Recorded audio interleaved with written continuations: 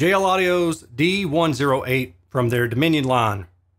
8-inch subwoofer, sealed enclosure, super small.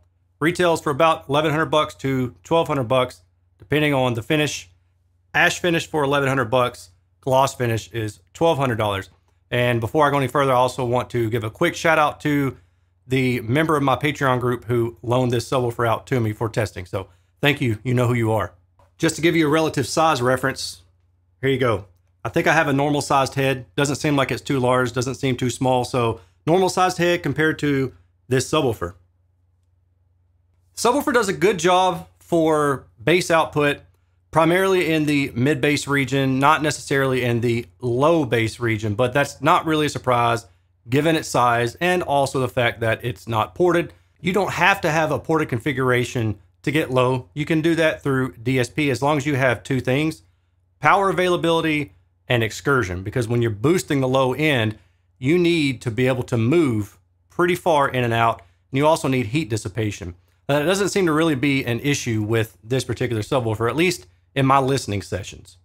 JL specifies the negative 3 dB point at 29 Hertz on the low end, but that is going to vary with the output. When listening to the subwoofer at lower volumes, and I just want to specify, I'm talking about 80 decibels at about 3 meters away in my listening room with the subwoofer corner loaded, so put into the corner.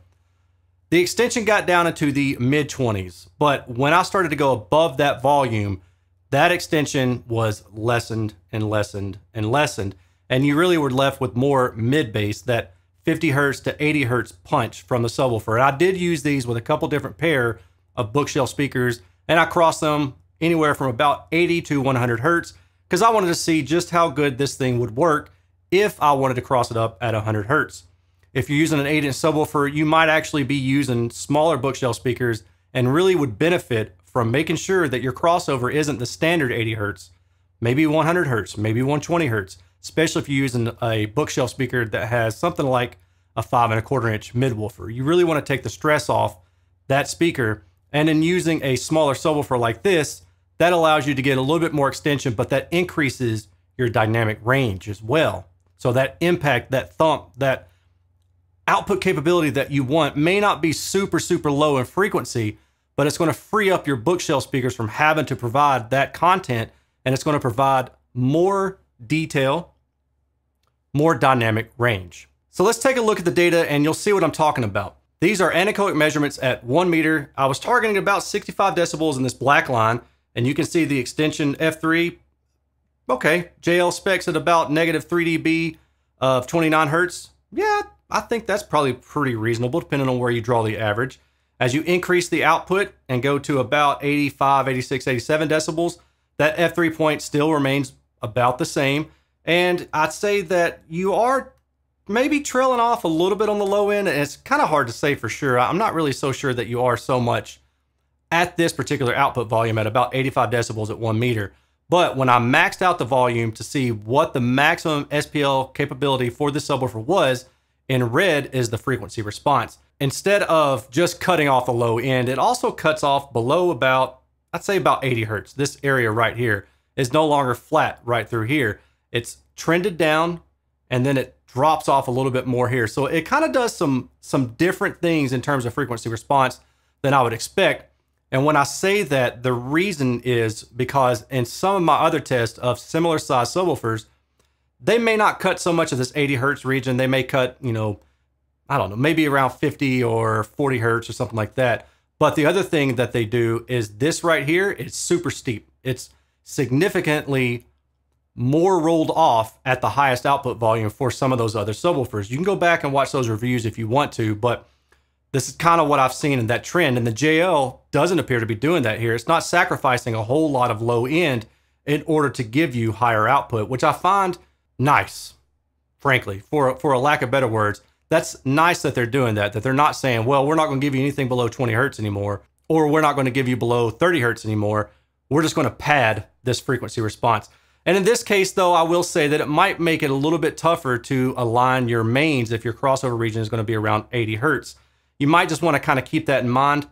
If you run into issues where it sounds like the upper mid bass is a little bit hotter, if you were to cross this over at 100 Hertz or maybe 120 Hertz, that could also be why. So make sure that you take the time to position this subwoofer in a way that makes sense for your room and your listening level. You may never get to this red point. You may never get to 95 decibels at 1 meter equivalent in your room. You may stay down here, and in which case you're going to be fine. But otherwise, just kind of keep this graphic in mind where there is some limiting going on with this frequency response at the highest output volume. Speakers never exist in a vacuum.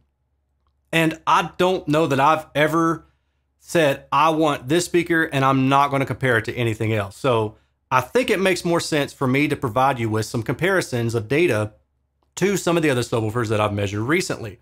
So what I've chosen, just kind of for size reasons, is the Monoprice THX8, which is on the left, and the SVS 3000 Micro, which is on the right. The JL Audio D108 that I'm reviewing in this video is in the center. So you kind of get an idea of the different sizes between these subwoofers.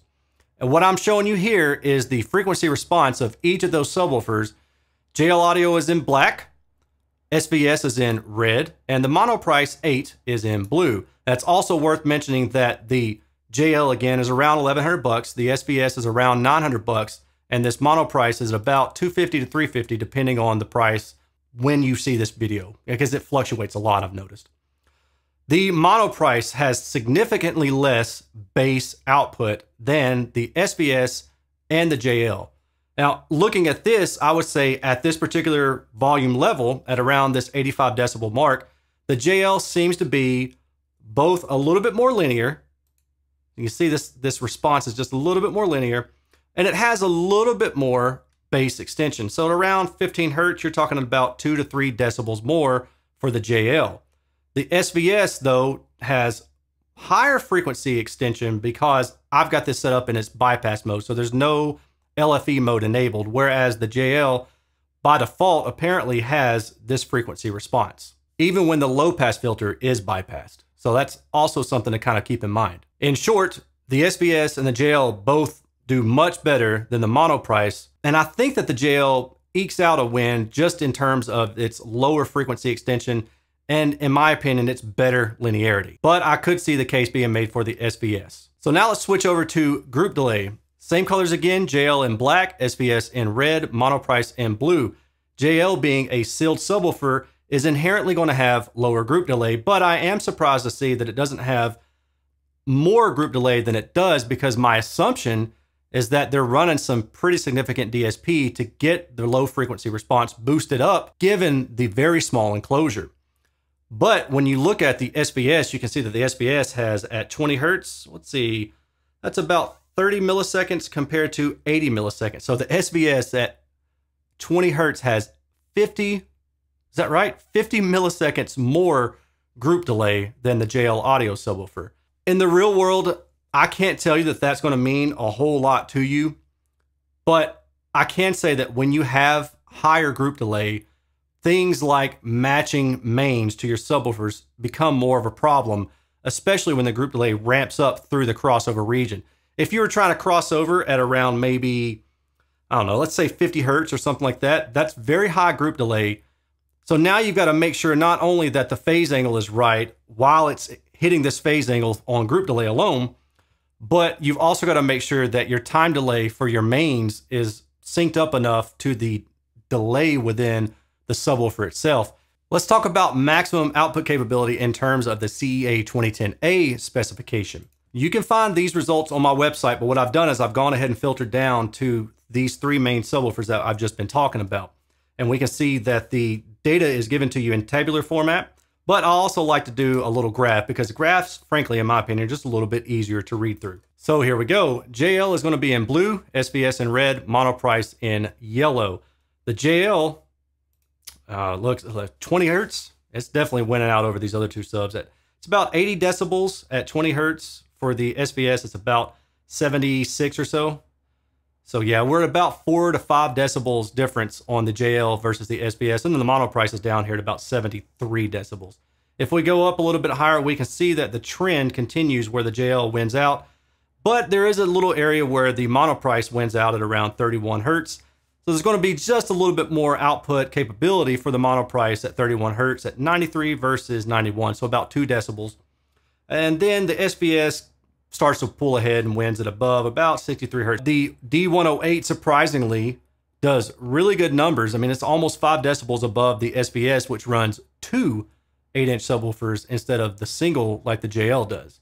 So in terms of the CEA 2010A data, the JL also wins out here. Now, it shouldn't really be a huge surprise that the JL is doing better because its price is about $400 or so more, give or take, depending on which model you get, than the SVS that I'm also talking about in this video. So you kind of have to keep that in mind. But I would say that one common critique of JL Audio is that they are overpriced. A lot of people say that about JL Audio. I can tell you that JL Audio has fantastic engineering, got a great engineering staff. I mean, some of the conversations that I've had with some of those guys over the past maybe 10 to 15 years of me being in this hobby, I've always been really impressed with the information that they provide.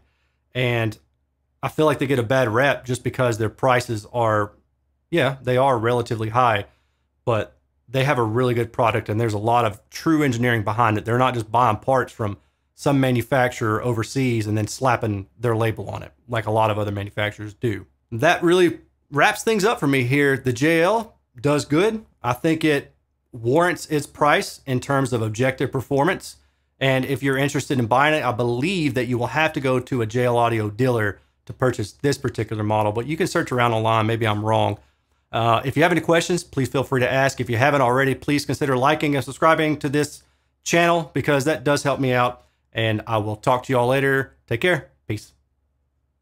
Oh, I almost forgot to say this microphone thing. Y'all like that? My daughter got that for me for my birthday. So shout out to my daughter. I just wanted to thank her. I love you, daughter. Not you people out there. Don't be weird. All right. Talk to y'all later. Peace.